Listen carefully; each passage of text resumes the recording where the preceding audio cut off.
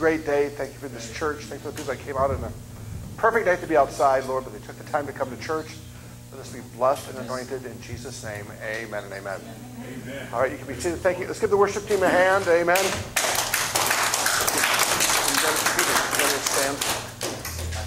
Yep. God is good. Amen. Must have had a bad day today, huh? God is good. All the time. And all the time. God is good. And the devil's bad. All the time. And all the time. The devil's bad. He's bad to the bone. Amen. Let's give the Lord a hand for a beautiful day. Hallelujah. Thank you, Jesus. So I was in Florida this morning. Flew into Atlanta and then flew into Minneapolis and then drove down here. So I've been in 4 states plus the 5th state, the state of confusion. Turn your Bible to Psalm 51. Psalm 51. I have had the opportunity, bless God, to preach over 14,000 times. Wow. But I don't think I've ever preached on this topic tonight in the scriptures. So you get a brand new one tonight. It's fresh out of the Holy Spirit oven. Amen. And it's found in Psalm 51, one of the most popular psalms. I've never preached on it. But I want to encourage you to take out a piece of paper and pen to take notes. And let me ask you a question tonight. How many here have ever messed up? Raise your hand. How many here have sinned at least once since this afternoon? Okay. We blow it. Well, I know we're forgiven. I know that. But you know what? I thought, I just say I'm sorry and we go on. But you know what? It's a little bit deeper than that. And many times we make bad decisions based on false information. And no matter who you are, you're going to blow it in life. David was a king and David was a prophet. David wrote the Bible. And David sinned. And we've sinned. We're going to sin. It's an excuse to sin. But on the other hand, when we do, what do we do? And so I want to talk about that tonight. Not that you say, well, I know what, God will forgive me. I can do what I want. No. It means this. When you do blow it, there is a solution. So I want to walk through that tonight. I want to encourage you to take out a piece of paper and pen. Or just take your Bible, underline these verses. Point number 1 is this. Have mercy on me, O God. Have mercy on me. Not just have mercy on my neighbor. How many here need a little mercy? Say, uh-huh. When I was 4 years old, my first memory in life was I had this really crabby neighbor when I was 4. I still remember her today. Her name was Marcy, and she was really grumpy, lived next door. And we went to a certain denomination. I'm not going to tell you which one. And every week, 3 times a week, we'd pray, Lord, have mercy. I said, amen, take mercy. Lord, have mercy. Right? And it's true other people need mercy, but you know what? You need mercy. I already know I need mercy. No, seriously. The best we can be, we need mercy. I know that. This is like something you've never heard before. Let me just reinforce. You need mercy. If you say you have no sin, you're deceived. Even when I'm at my best, I could be at my worst. Does that make sense? Yes. You ever had like, wow, I'm doing really good now. Wham! Oh, I need to come back and repent. So not just have mercy on them, have mercy on me. One of the things I loved about Joyce Meyer, first time ever in my ministry, I heard somebody preach against their own sins. And say, here's my fault. I went, you can't do that in the ministry. In fact, I was told at seminary, don't get close to people in your church. They'll see your flaws and won't respect you. Well, Jesus didn't have that method of teaching, did he? He lived with them for 3 years. He saw their flaws and still believed in them. So let me ask you this. What color are sheep mostly? Have you ever worked with sheep? There you go. They're gray. They're white from a distance. But the closer you get, the dirtier they are. They're filthy dirty. Do you know why you have to shear a sheep? Not just to get the wool to sell. If you didn't shear a sheep, they die because they die from their own filth. Sheep have no ability to clean themselves. And they will die from their own filth. Hey, John, your friend called how to get here. Hopefully they found the place. Your friend called, so maybe you want to make sure that they're coming. We talked to him on the phone to give him directions, but we don't see him here yet. So, yeah, thanks, John. So, sheep are dirty. Sheep smell. Sheep bite each other.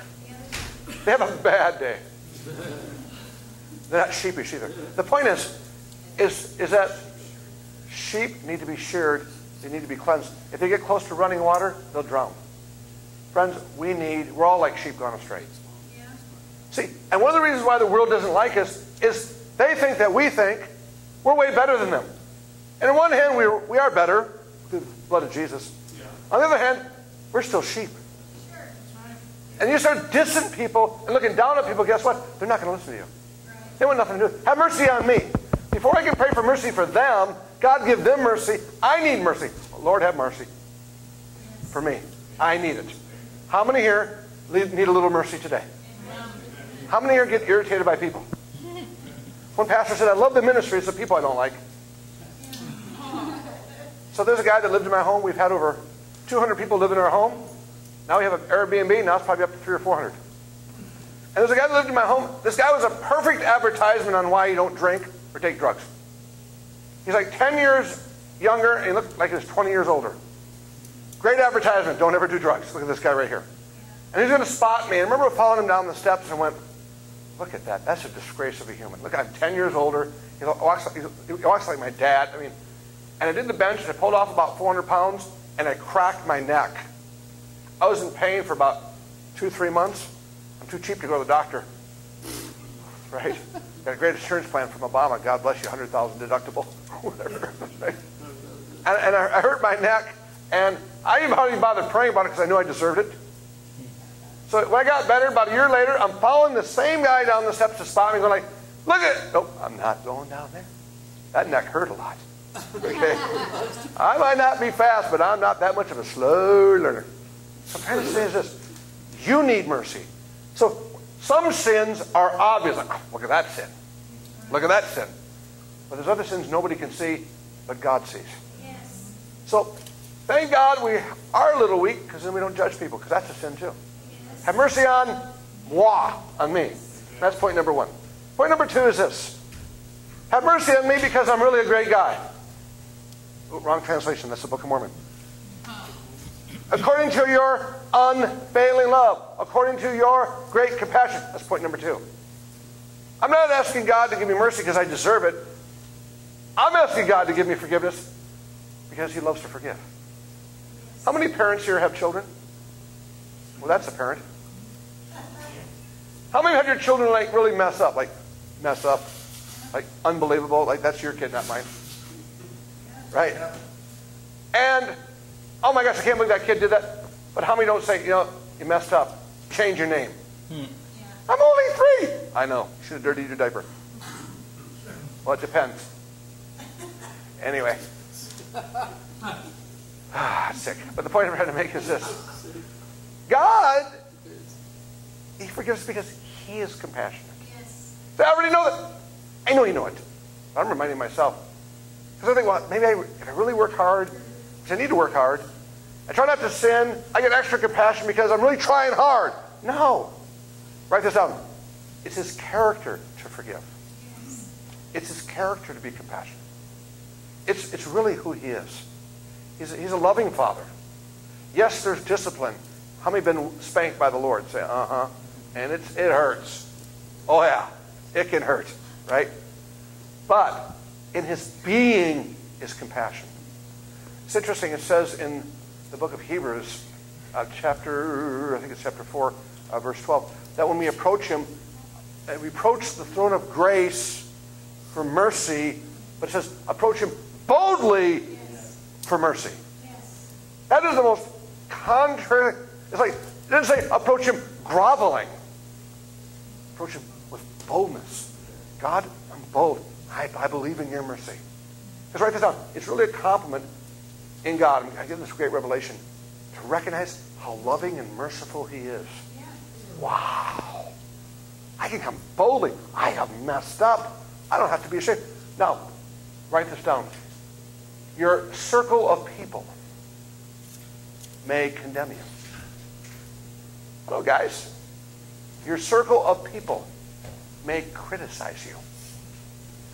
Your circle of people may diss you. But write this down. We don't go by people's mercy. We go by who? God. I can't hear you.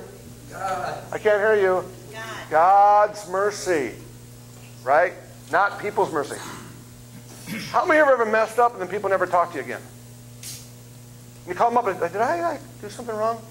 Am I ugly? Do I have bad breath? You never call me.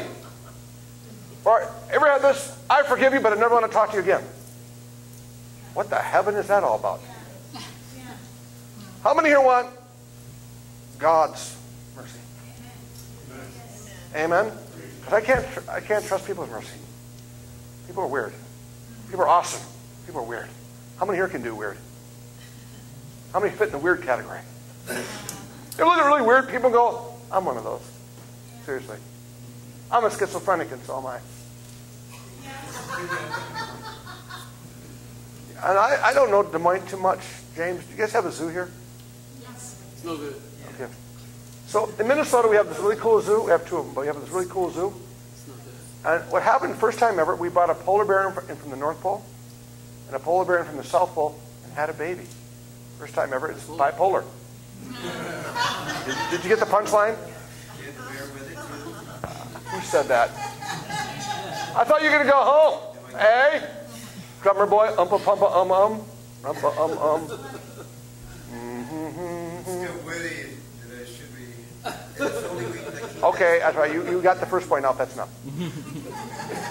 Thank you, Jim. We appreciate your comment. Not really. Okay. Bro, I'm going to pray for you. So about 3 or 4 people kind of gather around this guy. Jump up here. And we're going to pray for him. And 3 or 4 guys jump up here. And come up here. Here we go. Amen. They make an unbelievably good-looking couple. How long have you been dating? She get married. And, sorry, Dad, I'm going to kill you. No, anyway. Amen. And Father God, I pray for this man to be a man of hard work, diligence, integrity. You know when you marry a pretty girl, they're expensive. It doesn't matter. They're a girl. They're all expensive. So pray for him to be good at his job. Go the extra mile. Not live for money, but live to give. Live to be a blessing. Got to pray for this man to run a business someday. Pray this man be an impact to young people. He could be a youth pastor and bring kids to God in Jesus' name. One disadvantage of dating a pretty girl for 2 years? Oh my gosh. You can only imagine the temptations. Oh, must be hard, huh? You sweating? I'd be sweating. I'm sweating for you. That's why all of us guys got married. We all had the same temptation. It's like, God, I just pray. Help him, Father God, at the right time to be your will. Tie the knot. God, if there's weaknesses in his character, you're going to deal with him. Give him mentors, godly men, pastors, leaders, to speak in his life, not control him, not boss him around, but speak life into him. Your destiny you have is an incredible destiny. When it's time to worship, get off your booty and stand up with those hands in the air unless you're handicapped. Are you handicapped? You look handicapped during the worship. Like, that poor guy, he can't even lift his arms in the air. Oh my gosh, he probably has a wheelchair somewhere. Oh, dude, you got healed. Amazing. Thanks, James. Your prayers worked. Wow, I thought he was handicapped. Now he's praising God. From now on, the kids are watching how you praise God, not us old people. In Jesus' name, amen. Is that good? Good stuff, man. You're welcome. Give him a hand. Amen. Give him a hand. I think it'd be cool for you to go take a week off with someone, travel with a traveling speaker, take a week off, work with a pastor full time, because there's a call of God in your life. Amen. It's exciting. You're fired up, man. Careful of the temptations, man. Yeah. Could be a singing group, Temptations. Okay. All right. Point number 3. Wash away all my sin and cleanse me from my sin. Remember, years ago I baled hay. Hey. The most filthy job. I was out in Missouri. It was like 99 degrees and 99% humidity and no wind. It's the last time I ever drank a beer. I got sick. I was 19. And I'm just sweating. I've got, hay in me. And I was black is beautiful, baby. I was black. And I took a shower. Oh my gosh, that feels good. Yeah. Amen. And I was 19, I was 17. And I didn't clean up the shower afterwards. I was at somebody else's house. And they were not a happy camper. I still remember her being mad at me. She was even my mother. Like, I thought it was my mother who could yell at me. She had the gift of motherhood. My mama could yell so loud Helen Keller could hear her. Right? And I still remember to this day, a long time ago, 40 years ago, it's like water coming down, and like they're like rivers of cleanliness. And the whole bottom part of the shower was black, black, black, black. You know, and it felt good. How many can say amen? And God says, I want to cleanse you. Yeah. Ever do something horrible and they're like, I'm a loser. Loser! Right? God, how can you even forgive me? He said, that's a good question. No. And then all of a sudden, you repented and you felt better. Amen. You know, like, you still love me after that? Yeah. You ever like mess up and have to preach?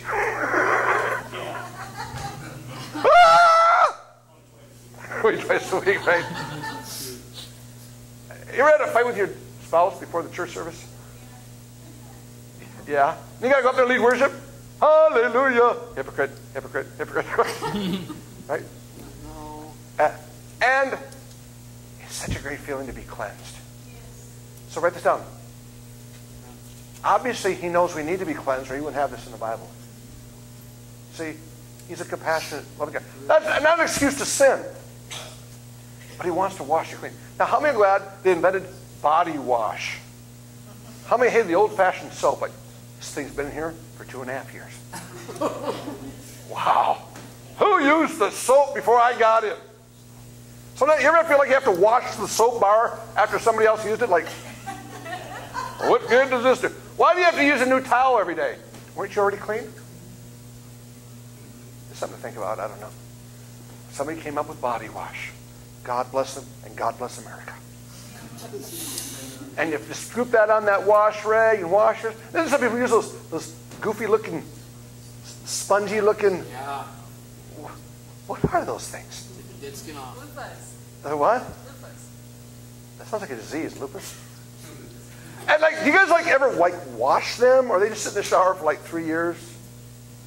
I think about things like that. I drive too much. Worse than that for shower. Thanks for sharing. And this is a community sermon. It's going real well. Okay. But all of a sudden you're cleansed and go, hallelujah. And all your family go, hallelujah. You are cleansed. You ever heard somebody say, you clean up good? What does that mean? What are we trying to say? Yeah, ever read into things? Try not to. Right? Ever give your wife a compliment? She about slaps you? Did you not take that right? Let's not go there. Let's stay positive. So, all I can say is this. Write this down in your notes. Praise God, we're cleansed. You know, learn to forgive because one day you're going to need it. Hello, can't hear you. There's people done things wrong, and all of a sudden they show up again at a meeting like, crud, I thought they got raptured. So if you ever Google my name, have you ever Googled Tom Stammen? I'm sure you don't. I Google my name. And the first 4 things are really good. Impact Ministries, Facebook, Feeding Orphans. Number 5, not so good. I made pissedoff.com. Oh, yeah. Are you pissedoff.com yet, Pastor Nate? You're not going to be great until you get on pissedoff.com. It is a mark of anointing. This guy, about 10 years ago, went on and said, Tom Stammen ripped me off. Tom Stammen's a false prophet. Blah, blah, blah, blah. Well, of course, I knew his name. He was one of our ministers. And he's a little bit, he's got a few emotional problems, a few. But one day, God got a hold of his heart, and he repented. I'm really sorry for writing that about you. I was wrong. I want to get reordained, because nobody would probably ever ordain the guy. So he got reordained. He's still on pissedoff.com, because he puts positive things on me, and they delete it. They only want negative stuff. Some of you, the first thing you do when you get home tonight, I'm going on pissedoff.com and look up Tom Stammen. I just did. It is number 5. You need some foster care. Was it number 5? Yeah, it's from 2011 though. Yeah, So it's dated. Yeah. Still number 5 though, because everybody looks it up like, oh, what do we do? You know, right? And then, so he has to be reordained, and he shows up at one of my meetings, and I'm dying to introduce him. Here's the guy that made me famous on pissedoff.com. Good to see you, brother. Welcome to the service. I forgive you, jerk. No, anyway. But he's a little bit back and forth. And then about 3 months ago, he came and brought his daughter. And God just rocked her in a prophetic word. She's probably about 11. And she was touched. She says, my daughter's been radically changed by you. But she said, here it is. This guy made me famous on pissedoff.com. And his daughter is radically rocked in a meeting. It changed her life. She's called in the ministry. She says, I love Jesus more than ever before. It's the best experience she's had with God from a dad who got me on pissedoff.com. Isn't that exciting? Say hallelujah. Hallelujah. Right? So write this down. Your best friends can become your worst enemies. And your worst enemies can become your best friends. Friends, we've got to stop fighting each other and start fighting the devil. I'm going to say this. This is very important. Write this down. The Jesus in me should always get along with the Jesus in you. If there is a conflict, one of us isn't filled with Jesus.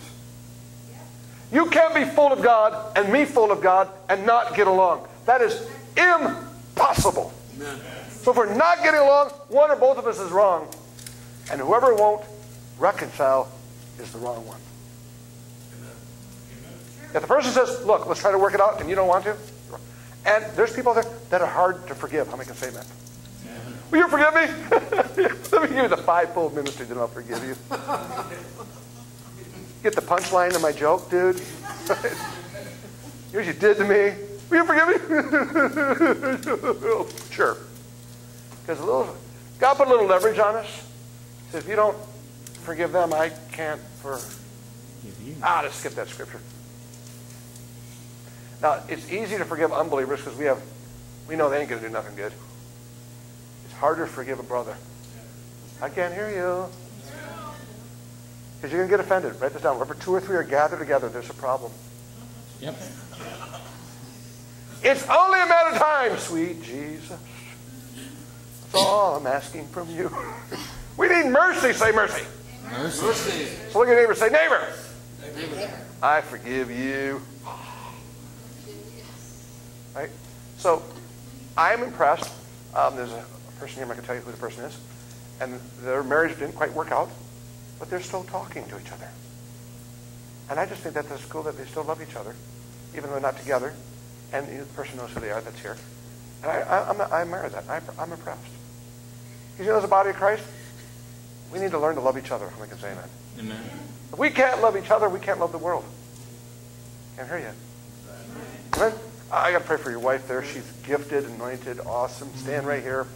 And for sure, ladies, maybe a couple guys want to stand by her. Guys can come too. But especially the ladies. No pressure. Get over here. All right. Get up. No. Just kidding. And I am thrilled for the day for your church to start writing some of their own songs, including you. I'm thrilled for the day that you two work together as a team, as opposite as you two can be. Like, what in the heck brought you together?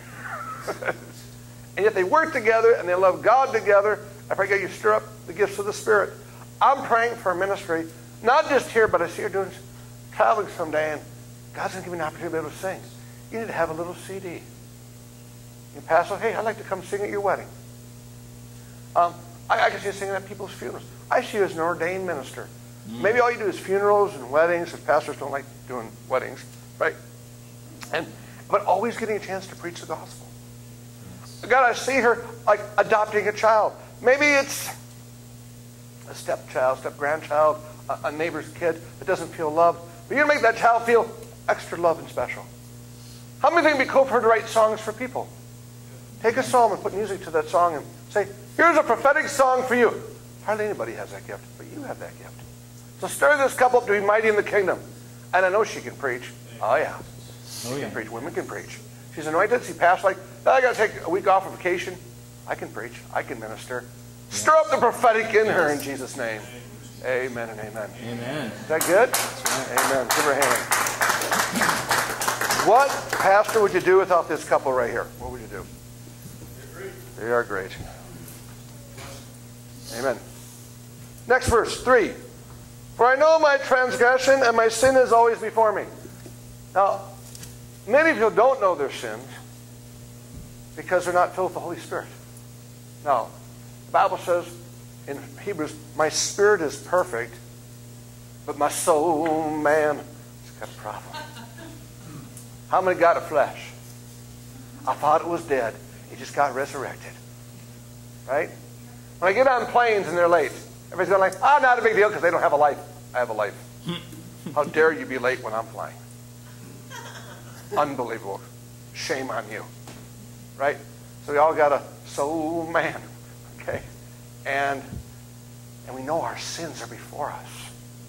Because how many of God won't let it, he won't let you be, will he?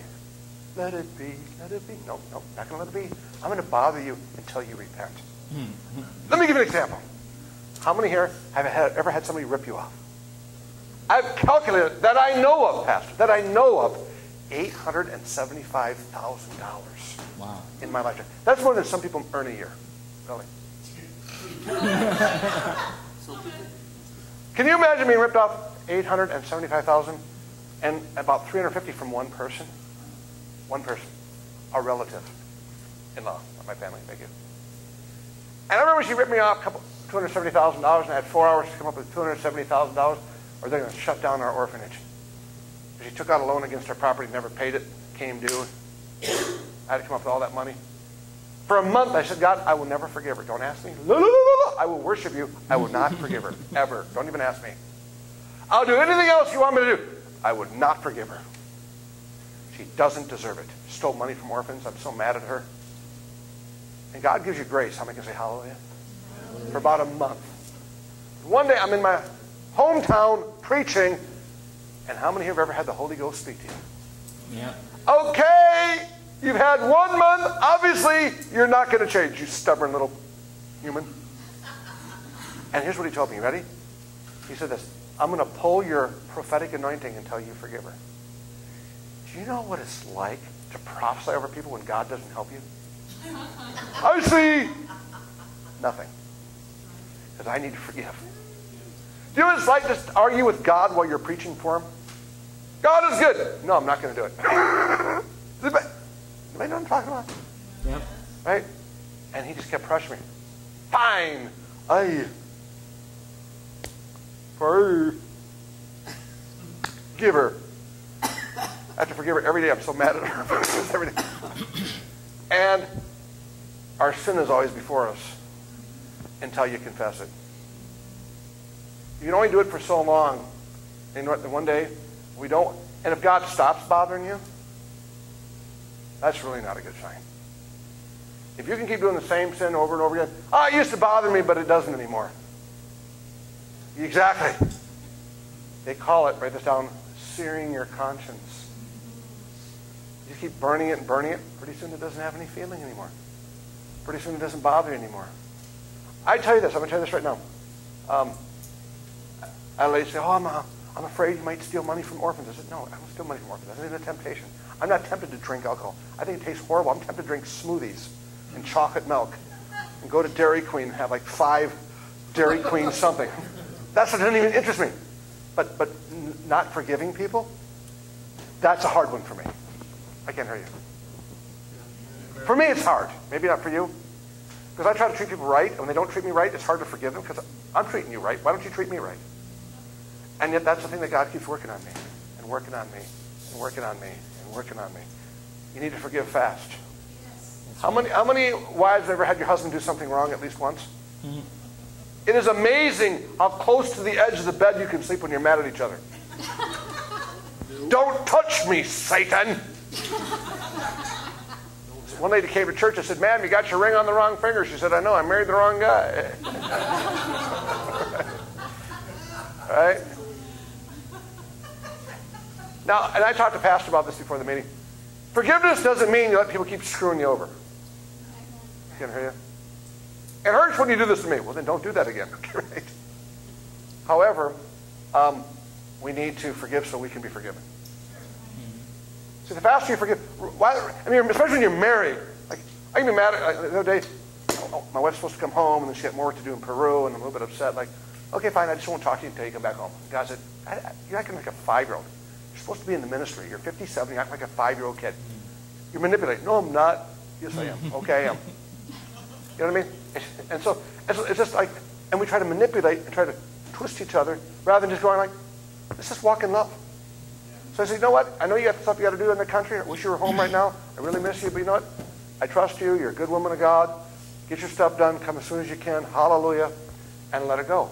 A lot of us, we hold on to it. Nice little unforgiveness. I love you. You're so nice. Be my friend.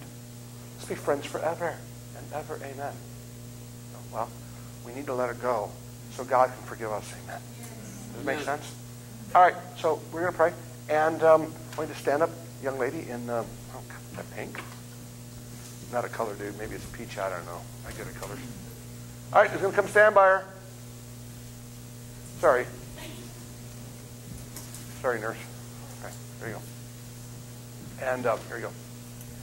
And so what I like about the fact is, hey, I'm going forward. I'm going to be a woman of God. I'm going to do what's right. I've got a great mom as an example on how to love kids.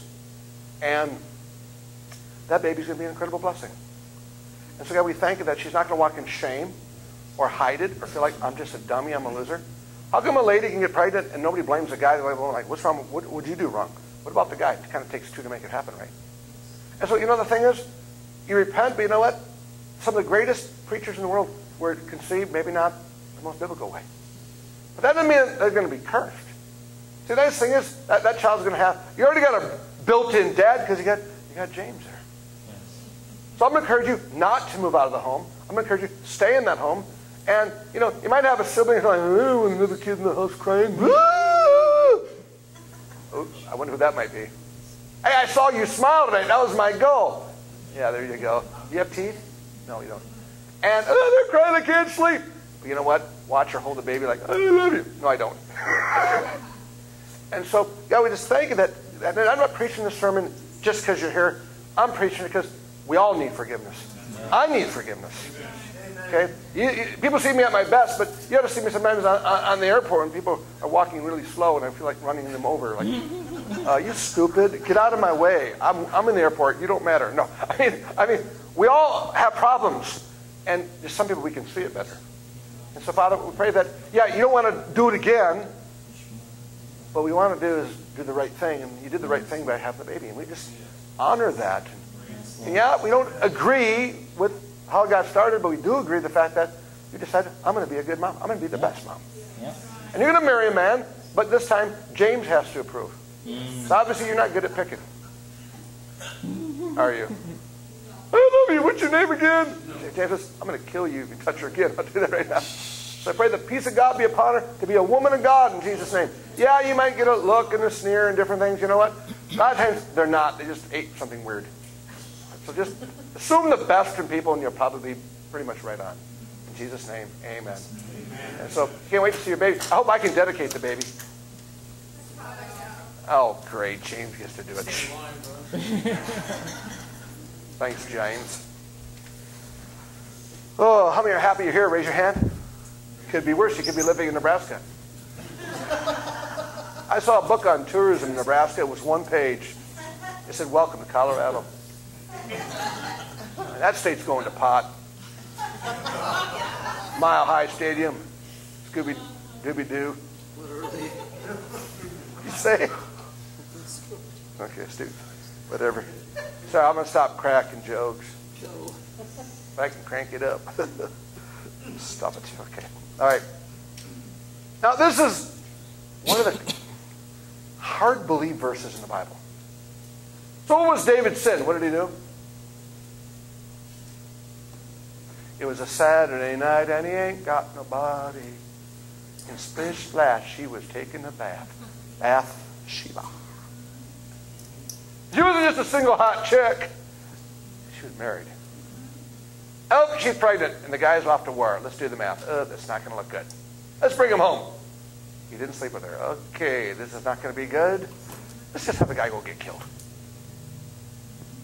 And look, he didn't kill the guy, but he set him up so he did get killed. So really, he killed the guy. And yet, and this is the crazy. I've read this script. I read the Bible through 7 times, all the way through in Spanish, 20-some times in English. And it says this: against you only have I sinned. And we're like, Well, what about Elijah, Bathsheba, the little baby that ended up dying because, he messed around? So here's the thing. Ultimately, it is against God that we sin. Can't hear you. When we sin against people, yeah, we sin against them, but we also sin against God. And I told guys this, I said, you hurt God's little girl, he ain't going to be happy. You're nasty to a little girl. Jesus said, if you're going to hurt a child, it would be better to go skydiving with a millstone around your neck. That's right. And kill yourself than hurt a child. That's right. I can't hear you. Well, I'm tempted to hurt a child. Okay, I have a gun. Try not to miss. You could be a holy man.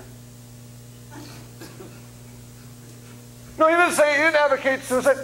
Well, jumping off a cliff with a millstone is not a new sport. If at first you don't succeed, don't do skydiving.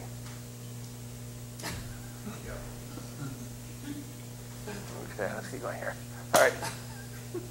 It's against you we sin, Lord. Sorry, Lord.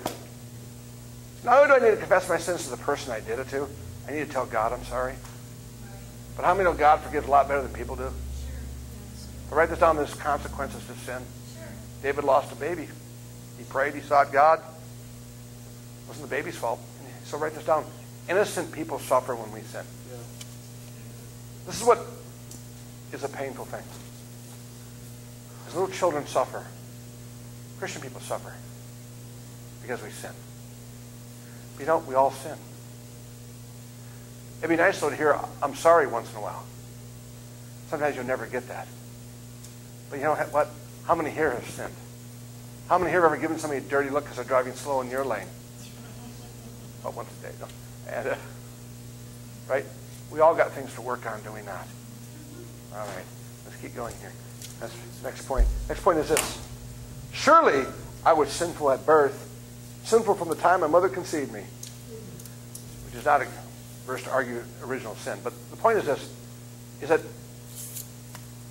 even children are selfish. How many notice that? Ah! You're 3.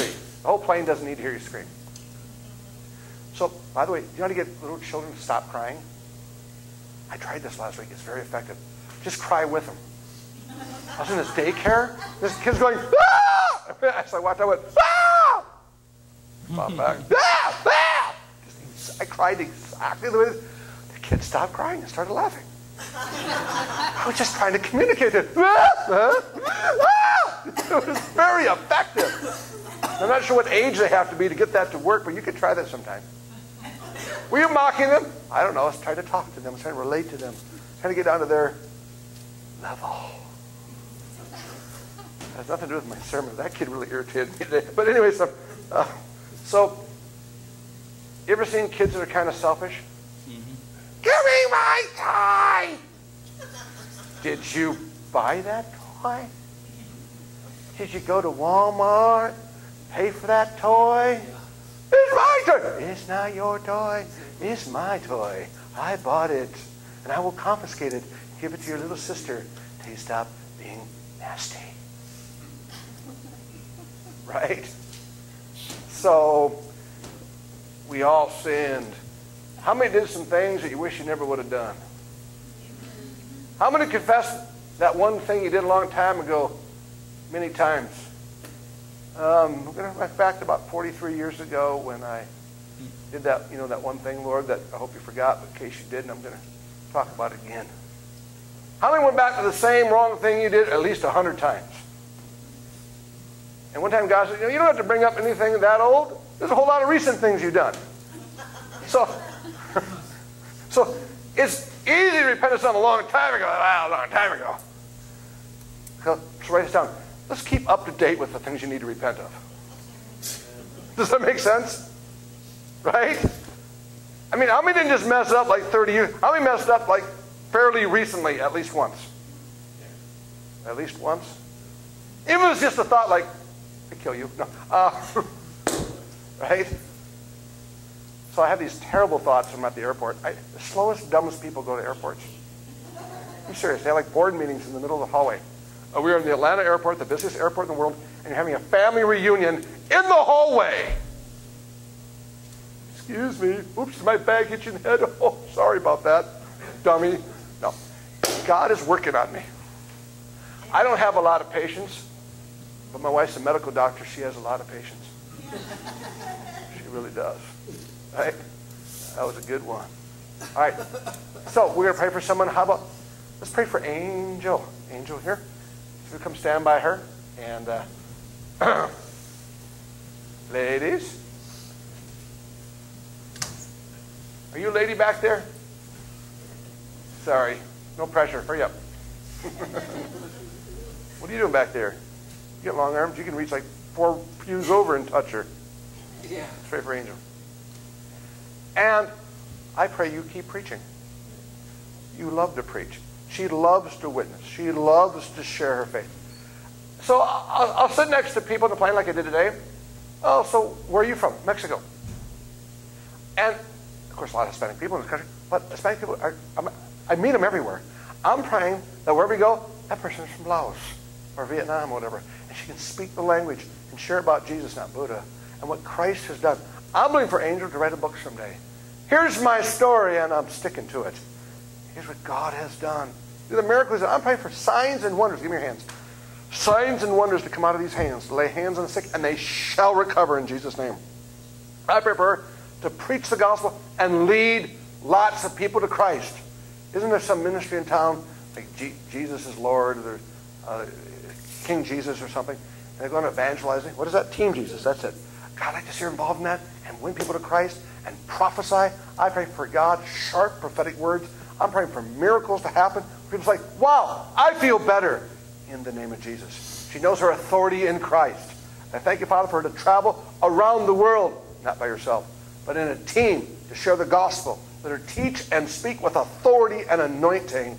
God, I pray for her to speak in the lives of many women. You need to start a women's Bible study again at your house. In Jesus' name, amen. At your house. Give her a hand. Amen. Thank you, Lord.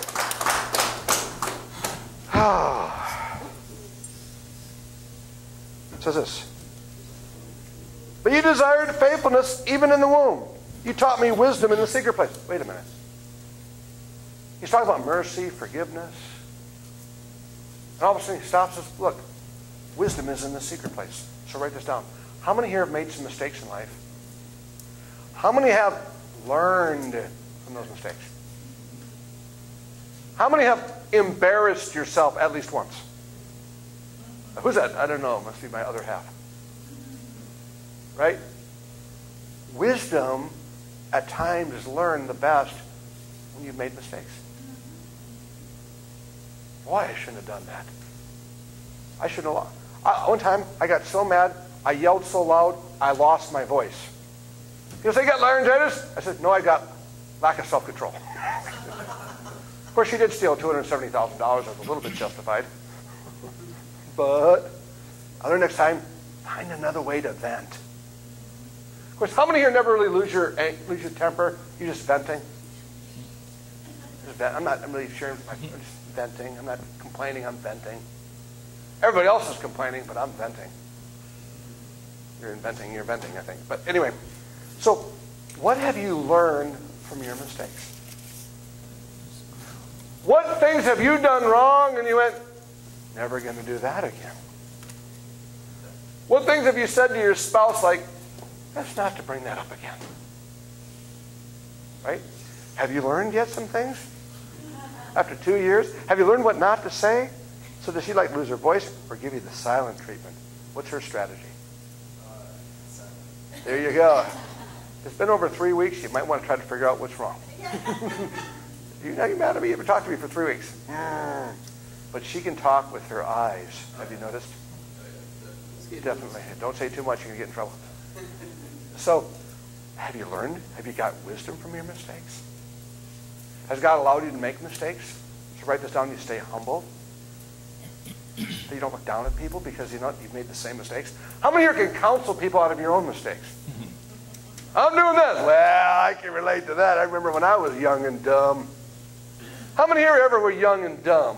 Seriously, think of the dumbest thing. What's that quote by Einstein? That was a good quote. You handed it to me. I don't know where I put that one. Insanity?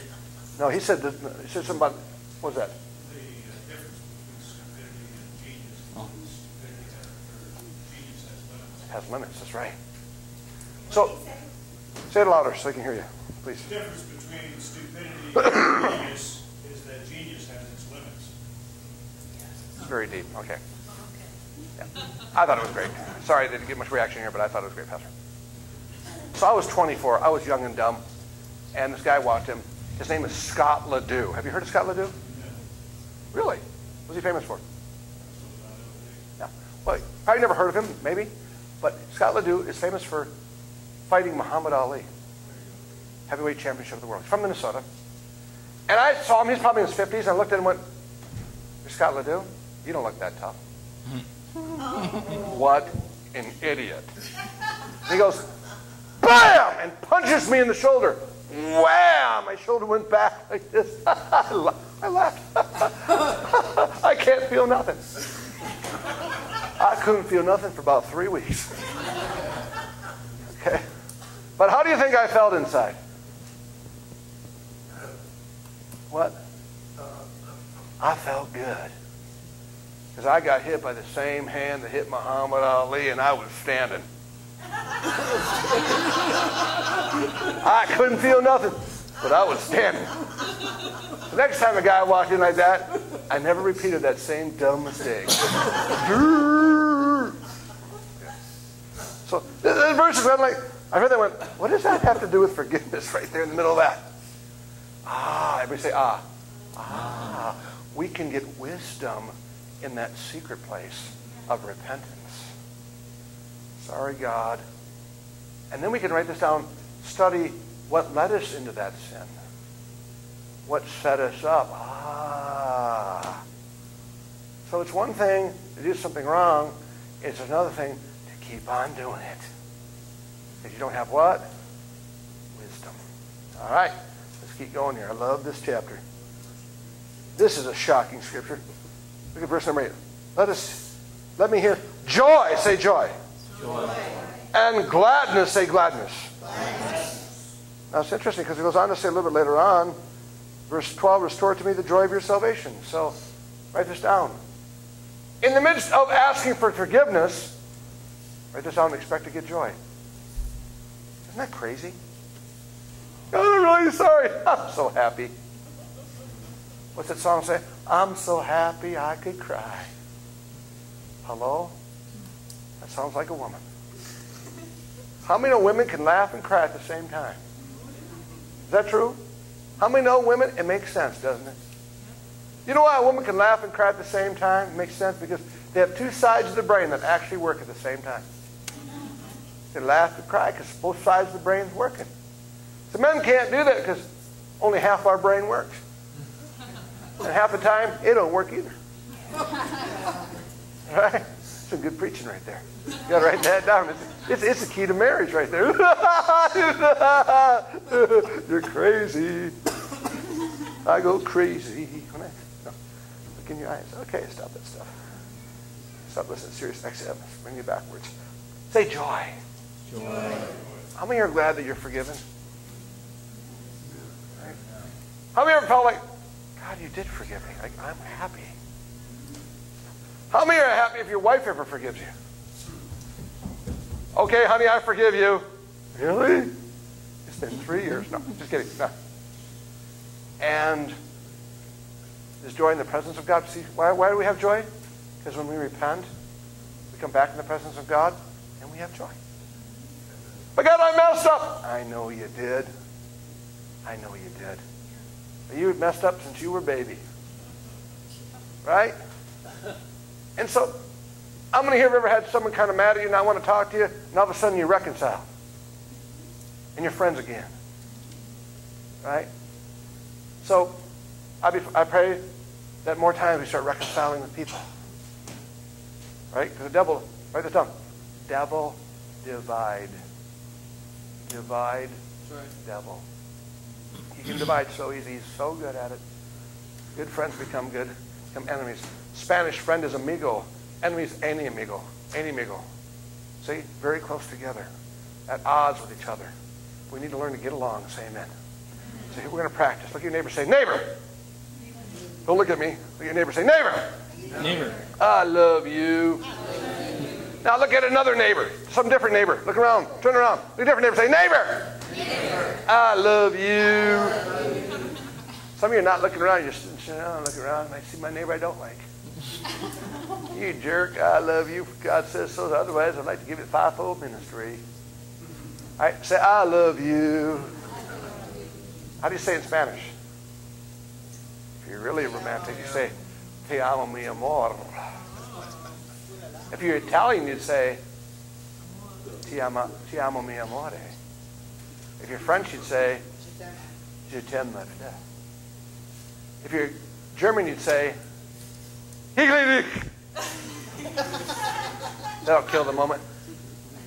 If you're Arabic, you say, silence, I kill you. I kill you. I kill you. Better keep going here before I cause a church split here. Okay. So say joy. Joy. Thank you, God, for forgiving me. Let's say that together. Thank you, God, for forgiving me. I got joy. Can you show me your teeth? If not, you can Gumby me. Yeah, some of you still got teeth. That's a good sign. Okay, let's keep going. Hide your face from my sin and blot out all my iniquity. Amen. How many here remember the old-fashioned typewriter? How many ever typed right off that page? Kind of like, oh, that's like 3 paragraphs. Too late. How many typed a whole paper and made one mistake? You didn't space it, and you got to start all over. Remember those days? How many used the old-fashioned wet blot out? Remember that? And I'm just in a hurry because I didn't have a lot of patience, and you type it into sin, and it goes. Anybody remember that those days? Not before your time, before you were born. Anybody remember those days? You had to blot out all your mistakes. How many were so cheap that you didn't want to waste the paper, so you blotted out like 18 lines? Got to save my a 1.2 cent paper right there, right? Blotted it all out. All your mistakes are blotted out. How many can still see the letters behind that white stuff? That stuff didn't work. Well, you know what? Sometimes people see the black stuff behind the blotted out. But how many are glad that God just blots the whole thing out? How many can say hallelujah? I think you did something wrong, but I can't remember. Sometimes we need a little Alzheimer's. How many can say, uh-huh? I'm really mad at you, but I can't remember why. I guess I forgive you. I was invited to go to an Alzheimer's walkathon last month, but I forgot what time it started. The other day I told my wife I have an idea. She said, did it hurt? Stop it. Quit laughing here. I see you smile. She smiled. It's America. You do have teeth. You white teeth. Don't smile around boys. They might like you. Give those ugly looks to boys. I hate you. I'm a girl. Stop it. Don't smile again. 2 times in the service is not good. You might. She did it twice. Oh my gosh. All things are possible. I hate that guy. I hate that guy. Okay. I used to have people do that to me. I used to hate it. I do it to others. Do to them what I hated what they did to me. Oh my God, stop me. Okay.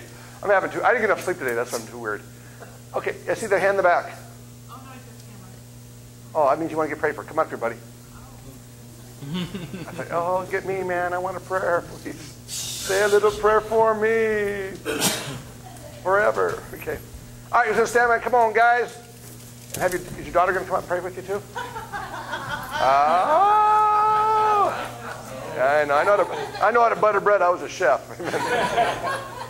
Now, if I was a pastor,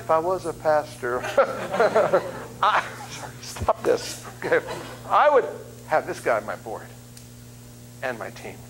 He's got your back. He's got your heart. And the devil comes in to steal people. Thank God this man is rising up to the occasion. Not just, a pastor, can I do something for you? It's like, I can help the pastor. And you can find ways to help him and to be that blessing.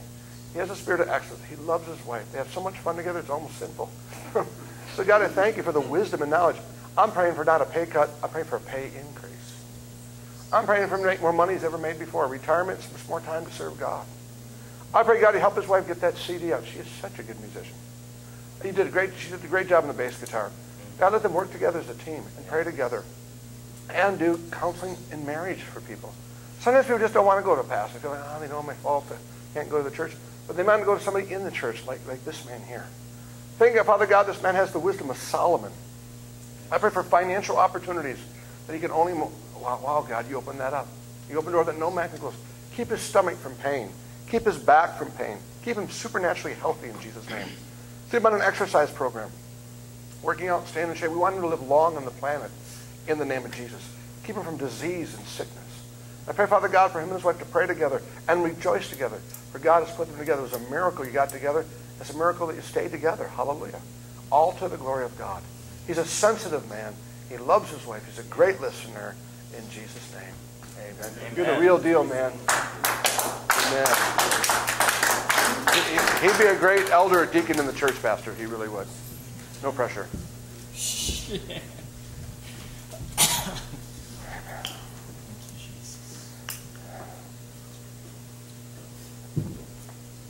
Yesterday, my dog sat on sandpaper. I said, how you doing? Rough. That's a great joke. I love that joke, too. Did I need that comment from you? I guess I have. Do I have to practice forgiving him? Fine. Okay, let's stop that. Okay. Next key, verse 10. Great song by Keith Green. Create in me a... Clean heart. God, the Creator, who created the universe, can give you a clean heart. Create in me. Our hearts can get dirty. Our hearts can get filthy. Our hearts can get bitter. Our hearts can get angry. Our hearts can be greedy or lustful.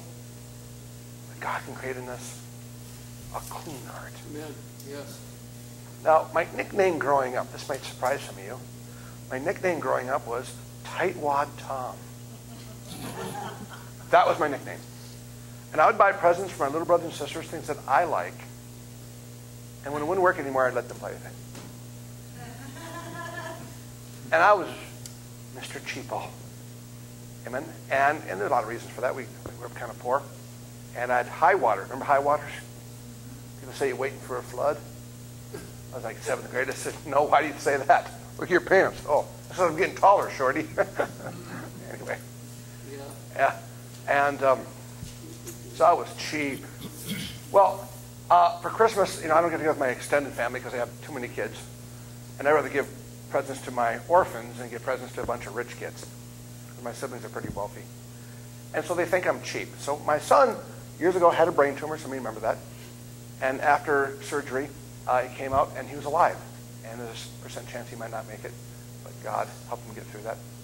And they thought it was like a revival meeting. Hallelujah, praise God, he's alive, and etc. And I said to my about 35 people, I'm buying pizza for everybody. And my brother went,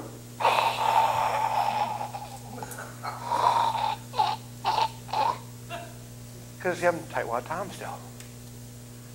And so when I bought pizza and I took him aside, how many have family members that don't want to know what you're doing? Like, oh, I said, how's it going? Great. How's the business? Great. Blah, blah, blah, blah. Not one word about me. Okay, well, I'm glad you're interested. Not one thing. Not even one question, because they know they might get a sermon. So they don't ask nothing. Have you may experience that? And so I took him aside. I said, yeah, I know you don't know me very well because you never asked me any questions. You probably don't get my newsletter. I said, I don't want to brag, but we give away about $1 million a year away, which is probably more than you earn. And I'm not tight or cheap. I just don't buy stuff for your kids because you're rich. If that offends you, sorry about that, but it's just the way it is. But I went from being Tightwad Tom to be able to help. We've given away over $10 million the last 8 years. That's more than some people earn. And still people complain about that I should give more. But the point is this, is that God can cleanse you. Write this down. Write this down. And he can take your weakness and make it your strength. How many can say amen? Amen. I'm not a patient person. I admit that. I'm on the plane. I'm one of the first guys out.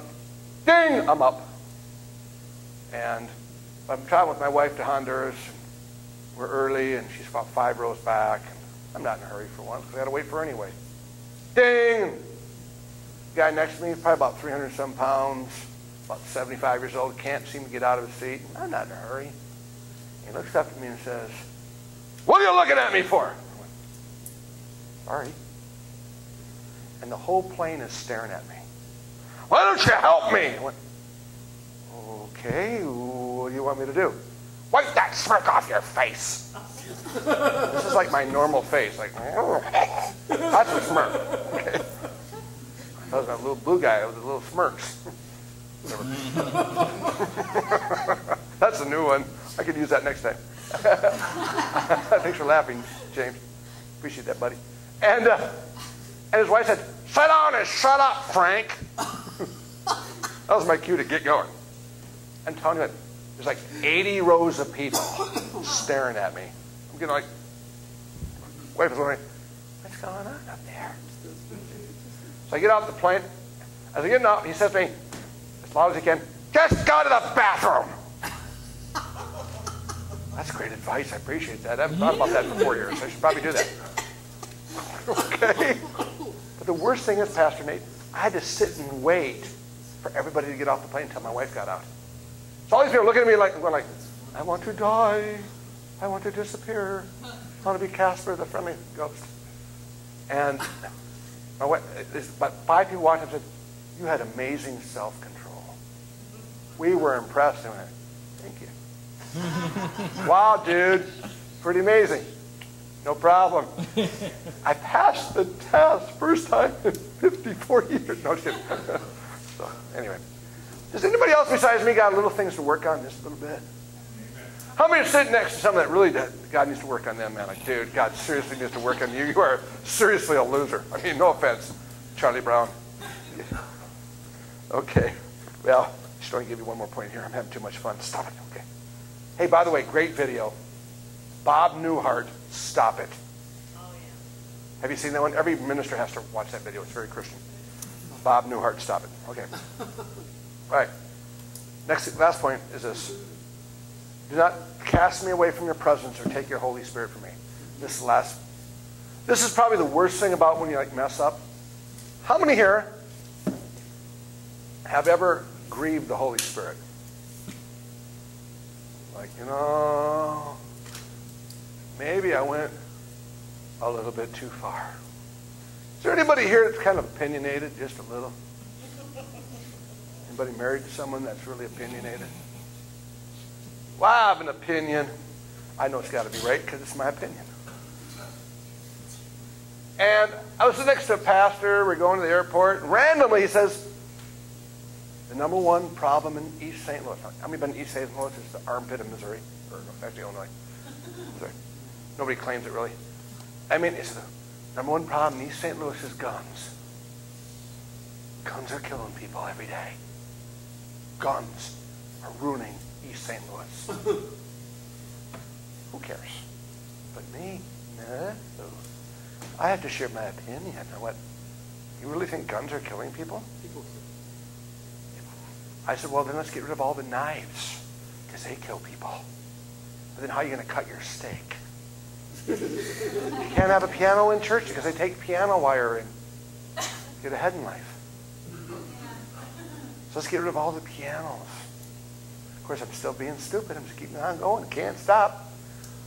Hands kill people. Let's cut off everybody's hands. Hey, what? But then we could nub them to death. It was the quietest trip to the airport I've ever had with a pastor. He didn't say one word, didn't say goodbye, didn't say thank you. I got on the plane. Lord said, let's have a little talk. What difference does it make? He thinks guns kill people. We all know that Charleston Heston played God in 10 Commandments. We know that's... I'm just kidding. Oh, sorry. He's the head of the NRA. And, see, write this down. You can be right and not righteous. Uh-huh. You can be right and not righteous. And I conclude the last little embarrassing story. You ever had one of those? How many have the Hall of Shame? Let me give you an example. I'm putting gas in my car. It's cold out. It's 3 in the morning. I got to catch a flight at 5. The guy's not turning it on. I'm going like, push, push. You have to have a degree in gasology to turn on the pump sometimes. I'm freezing. I got to get home. It's not working. It doesn't say prepay. I go into like, why is it not working? Because your license plate is different and you got to prepay. I said, well, why didn't you tell me? And I got mad and I flipped him a 20 like this and went home. Ha ha, that guy was a jerk. I'm looking around. I can't find my offering check. Because when I took it out like this, there went the offering check. Do you know how embarrassing it was to call them up and say, remember the guy that threw the 20 at you? Did a check come out too from a church?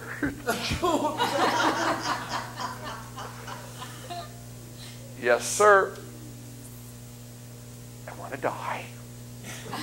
Do you know how embarrassing that was? Yeah.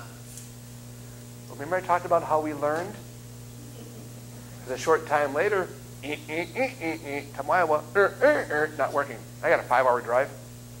I'm about ready to blow up, and I'm like, don't do it, don't do it. I'm like, mad. I walk in there, and the guy goes, Tom Stammen, how are you? Great. Hey, your things over. Oh, let's go in the bathroom. How dare you do that when I'm at the... No, whatever. Thank God I learned how to make it say hallelujah. So as we conclude right now, please learn from your stupidity. You know what I'm talking about? Was this sermon okay? Good. I kind of enjoyed it. Did you? Yeah. I might even preach it again at myself on the way home tonight. All right, we're going to pray for one other person, then we're going to wrap up this part. Get ready to show the PowerPoint number, slide 50. Young lady in the back, sit next to James. And everybody come stand by you. And guys and girls, this one here. I won't share any details, but I was going to get around the area. Here's what God's going to do. Look at me. He's going to take which would be naturally shameful and painful and turn it into honor. Because most people cannot make it through what you're going through. They don't make it through. But you're going to make it through. And here's what the Lord's telling me. Don't ever hang your head. Don't ever drop your chin. For those who know her and know the story and the situation, if you're ever ready to go, hey, you look nice, it's going to thump the chin. You have nothing to be ashamed of. That's right. This church stands with you. This church bleeds with you. This is when the church is at its best. Is when a person is beat down and hurt, and they think they're going to get rocks thrown at them. You need no rocks. Nobody needs to get rocks thrown at them. If so, he was out sin and cast the first stone. We all can stand in that circle and be stoned. You're going to come here and feel loved, and you're going to love people. It's going to be as if it never hurts you, and you're going to concentrate instead of bringing healing to the person who really needs to be healed. And you're not going to take the pain except for their pain. Nothing for your pain, their pain. And God, I pray for victory. I pray for, this seems impossible, something good to come out of it in Jesus' name. I pray for joy. No, we just read the joy of your salvation. We're saved. We're going forward. You're going to help the person we know to get better in Jesus' name. Because you think you feel this way, that person feels way worse than you do. But you're going to walk the person through it, and you're going to study and find scriptures and words of encouragement and et cetera, et cetera. And you're going to come across many people that feel exactly the way you do. You're like, I could have felt that way, but no blame, no shame. I take aim to serve the Lord Jesus. I'm taking aim. I'm going to make the devil suffer the way I suffered. He's going to suffer worse. Let me give you a great quote from the defense minister of Israel. He said to Iran, you rain on us, we'll flood on you. You about that quote? And you're going to say that to the devil. You rain on my parade, I flood on yours. I'm going to be more committed, more loving. And I'm not going to sit in the back row. I'm not going to hang my head. I'm not going to feel embarrassed. Somebody asks a question like, where's blah, blah, blah, blah? I'm not going to hang my head. You're going to hang your head high. Amen? Because you're a child of the living God. You get healed. Because the faster you get healed, the faster the whole family's going to get healed. You're not going to pretend it didn't happen. You're not going to hide it. You're like, we deal with it. But you know what? We do not work in guilt and blame. We're righteous before God. And there's great victory coming. Not that you blow it over and you don't have compassion. You just walk in freedom. In Jesus' name, amen? No shame, no blame. Take aim. Let's give her a hand in Jesus' name. Amen? That's it. Okay. All right. Everybody, after you're seated, bow your heads and shut your eyes. Are you ready to meet Jesus? God doesn't want anybody here to go to hell. God wants everybody here to go to heaven. But you need to give your life to Jesus. I'm going to give you an opportunity in the count of 3 to give your life to Jesus. If you need to do that. Don't go to hell when you can go to heaven. You need to give your life to Jesus in the count of 3. I want you to raise your hand as high as you can. Need God's forgiveness? Raise your hand as high as you can and give your life to Jesus. We all need it, friends. You need to give your life to Christ. Raise your hand as high as you can on the count of 3. 1, 2, 3. Raise your hand to give your life to Jesus. There's hands going up as high as you can. Let me count the hands. 1, 2, 3, 4. Awesome hands. You can drop your hands, put your hands on your heart.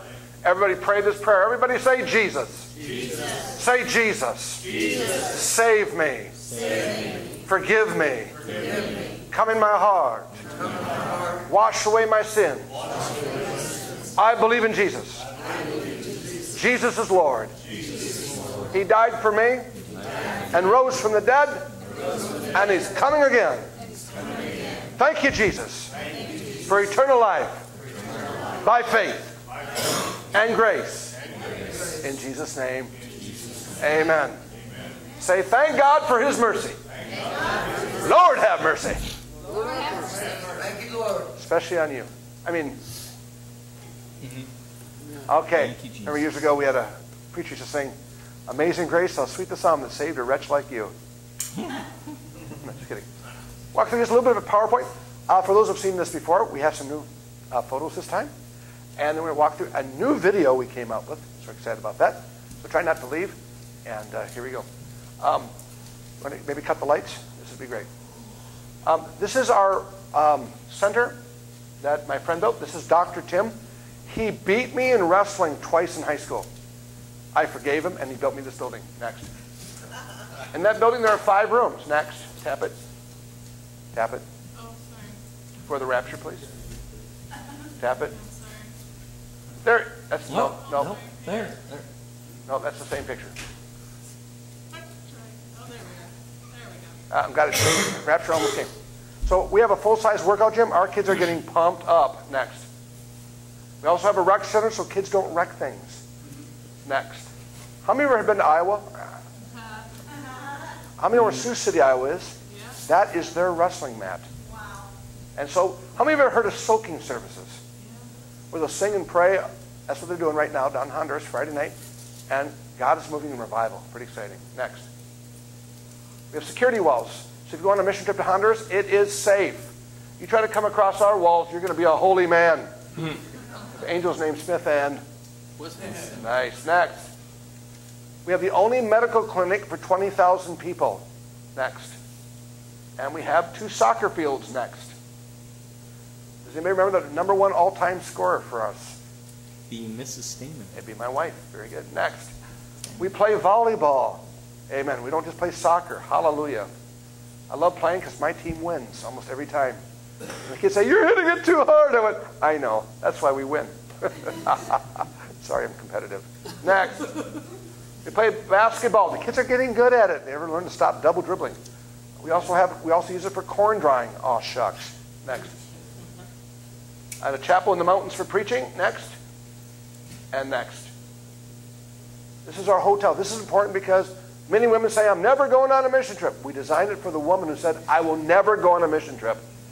We had Sarah Palin's church in March. How many heard of Mike Huckabee? Wow. And John Bevere? Their church came down in March. How many ever heard of IHOP in Kansas City? Great pancake place. No. Their head evangelist came down in February. Next. We designed it for the woman who said, I'll never go. Some of you have seen this before. This is our baptismal tank. 70 feet long and 40 feet wide. You can get sprinkled, dunked, or water slided. We allow any orphanage in the nation comes for a day of play. And so we share it with the orphans. Are very poor. They come and they find Jesus. Amen. Next. This is our second pool. We want to do Olympic sports. The kids are learning how to swim. We thought about doing bobsledding, but it hasn't snowed in 10,000 years. Next. This is Missionary House. Next. This is a 200-bed dormitory. This is the largest orphanage building in Honduras. Next. We're getting ready to put in the ceiling. The flooring is done. Next. There's a big project next. This is our new beauty shop. Now, we already have a welding shop. We have a furniture shop. And people have said, what do you have when your kids graduate? They're going to have trades. What are girls going to do? They're learning how to do hair and makeup and fingernails. Next to that is a clothing store. Excuse me. And we have a clothing store. Our kids are learning how to sew clothes. People have accused me of starting a sweatshop. Unbelievable. Because we have air conditioning. Next. We have a full-size mechanical shop. It's bigger than this church. All our vehicles are there. Getting fixed. Next. We have a full-size butcher shop, 2,000 square feet. My wife. How many met my wife? Little Teresa, little cute little hands. Mama Teresa. Mama Teresa. She learned and started butchering chickens and a pig. She said, don't ever mess up. I'll forgive you. But I know how to butcher. Next. We have a grocery store, a restaurant, and a bakery. Next. So there's 20,000 people. We have 90 people work for us. We have an apartment complex we built for poor people. Next. We're getting ready this month, finally, to put on the roof to our tractor shed. Next. This is our music and art room. Next. How many people know art heals kids? Next. We have a full-size art room. A year ago, we had 2 instruments. We now have 57 instruments. Our kids are learning how to do worship. A year ago, they didn't even sing. Now they do the worship. Next. There's some of our boys playing the violin. Next. There's a multi-purpose Bible camp building. Next. It'll seat about 800 people. I just need $250,000. Make your checks out to IMI. Just kidding. Next. We have the only dentist chair for 20,000 people. Next. And this is our future hospital. Next. And next. This is Maria. There's a pedophile released in the neighborhood, and he's abusing little kids. And so 5 kids moved into our orphanage to be protected. Next. We have 3 families that now live in our apartment complex. They're living in the dumps. They're living in poverty. Now they have a new home. Next. These are our kids in our school. Aren't they cute? Next. These are the kids in the neighborhood that go to our school and our teachers. Next. These are some of our employees. Next. And that guy needs some counseling. Which one? Thanks, Pete. No, don't go backwards. That's just a joke. You have to don't get stuck on that one. So this is what our place looked like in 08. So people say, where's your money going? Next. Oh, there it is. We just finished our 57th building project, and the next 6-8 weeks we'll be up to number 60. Next. This is our property. Sex trafficking goes from Chicago all the way to Minneapolis and then down to Des Moines. They move the girls 20 minutes every 2 weeks. They put chips in their shoulders and arms. Sex trafficking girls. That's our property. Next. And that's the parsonage where a program director lives. Next. And this building is 22,000 square feet. Biggest safe house in Wisconsin. 5 beds. We'll have 50 beds. We just had a team come in. They did our dining hall last week. Next. This is Belize. How many know where Belize is? 2 countries south of the United States. And we're building a day camp. I got saved at a Bible camp. So this is our multi-purpose sports building, our sports place. We have all kinds of different sports there. And then we use that to preach the gospel. Next. This is our safe house we're going to be building. I was in a place the other day, and a guy has 13 car dealerships. I walked in and says, Tom, what do you need? I know you need money. What do you need? So I want to build a safe house. I want to name it after one of your kids.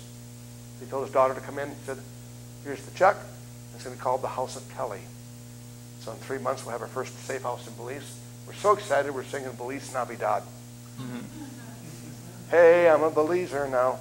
Next. Okay, next. Oh, that's it. Okay, so let's go and share that video. This is brand new. None of you have seen this. It's only 3 minutes long, but it talks about a little bit what we're doing down Hunters and why you should go on a mission trip. So, nope, that's not it. That's a good song though. That's not it either. Great church.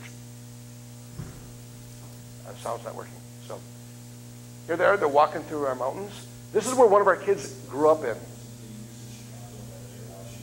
Go back a little bit, would you? Just a second. Just go back a little bit, would you? Not that far back.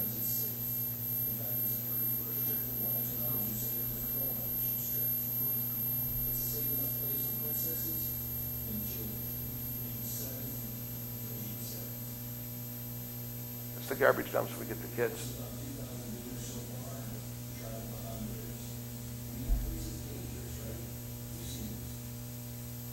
Where do you want to start at? Well, where it works. No, right there's fine.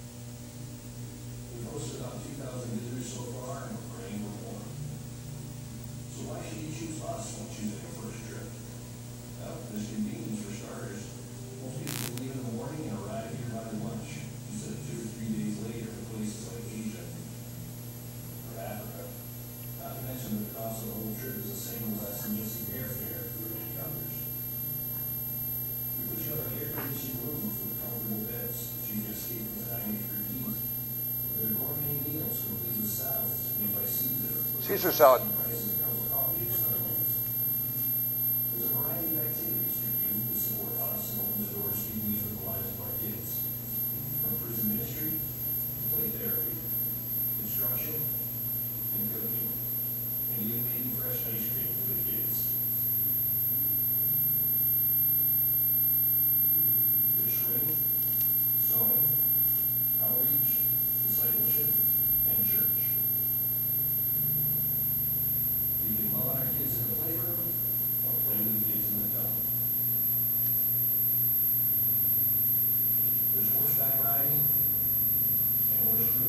And lots of agriculture. There are various genres of art to explore.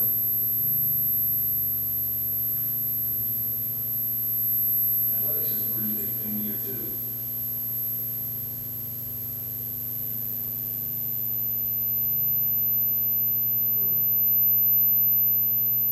There's horticulture, there's music, there's even gaming.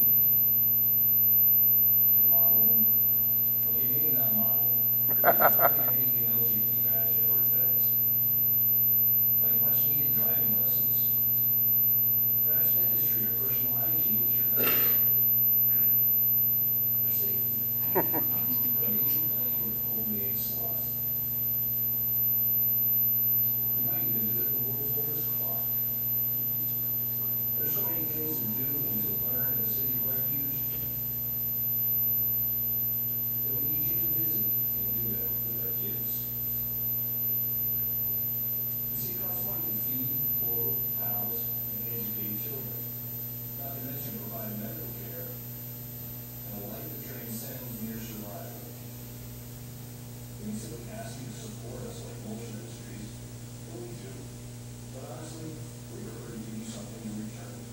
Something in the form of an experience you'll not soon forget. Something that impacts your life and maybe the lives of your kids. One thing is certain, whether you give or you go, every dollar we take in is used to support what we do here for the city of refuge.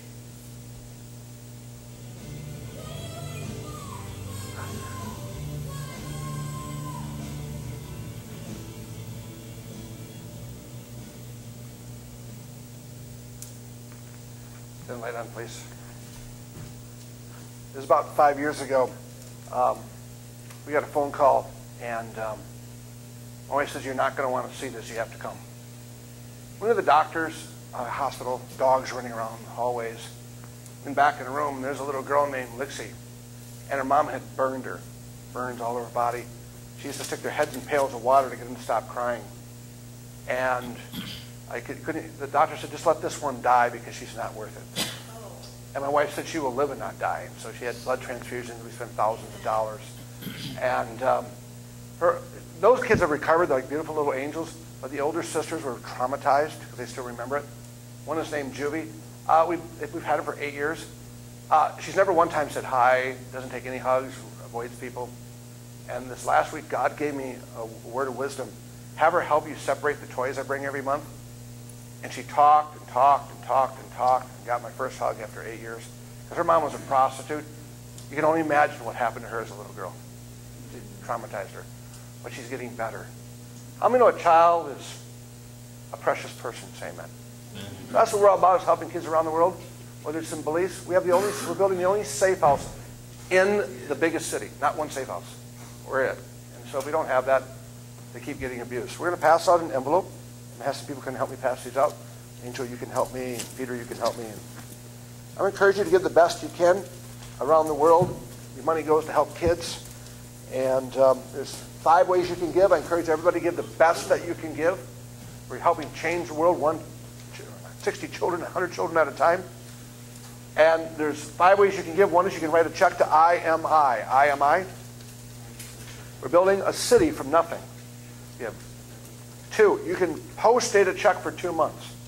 So if money's tight, just circle the date on your check. We'll hold it for 2 months. Option 3, we take credit cards. We take Visa. We take MasterCard. We take American Express. We take Discover. Pretty simple. Just fill out the bottom part with your credit card, and you get your tax deduction. You can give every month. I have told my children, you don't need to eat every day, and they just do not listen. I told our 90 employees, you do not need to get paid. You are Christian people. Why are you getting paid? They want to get paid. If they don't, they take us to the government. So, imagine having a payroll, 90 people at $500 a month. What does that add up to be? $45,000 a month. Okay, so, but it keeps 90 families working. So, and then if you want to give cash, put your name and address in there and give cash and give the best that you can. I encourage everybody to give the best you can and see what God's going to do. If your neighbor doesn't have any money, give them some money so they can give something. How about that? I'm going to have Pastor Nate, would you please pray for the offering, Nathan? Appreciate that. Father, we thank you for the privilege of being able to sow into your kingdom. Yes, Lord. We know, Lord, that you've said that the suffer the little children to come unto you. And also you said, Lord, that if we do it unto the least of these, we've done it unto you. So, Father, we just sow this into you, knowing that you can minister life, health, healing, and salvation, most important. That's right. Most important.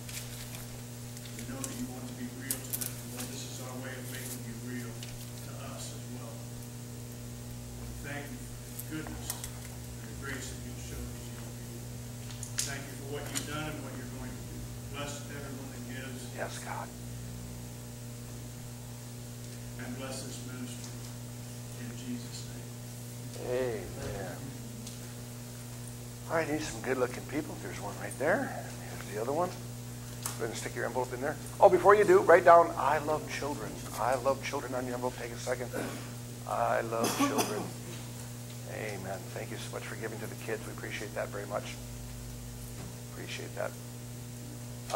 Would anybody here ever be interested in going on a mission trip? Anybody here? Okay. I'd love to take it. If you have it in your heart to come, we've taken 2,000 people with us. It is very, very, very life-changing. We love taking people. So, amen. All right. Thank you. Let's give Pastor Nathan a hand for sponsoring this meeting. We appreciate that. Yep. Thank you so much for giving. We appreciate that too. And we're blessed, and we've got lots of powerful prayer people here tonight. Wow. We got a Holy Spirit buffet, smorgasbord, all-you-can-eat prayer people here tonight. So I encourage you to get prayed for. And so let me tell you who's available to do that. For sure, Pastor Nathan in the back. Raise your hand so we know who you are. In case there's anybody that doesn't. You can pray for people. You want to pray for people, James? You and your bride pray for people. They pray for healing. I'm going to need to get prayed for tonight. My stomach hurts.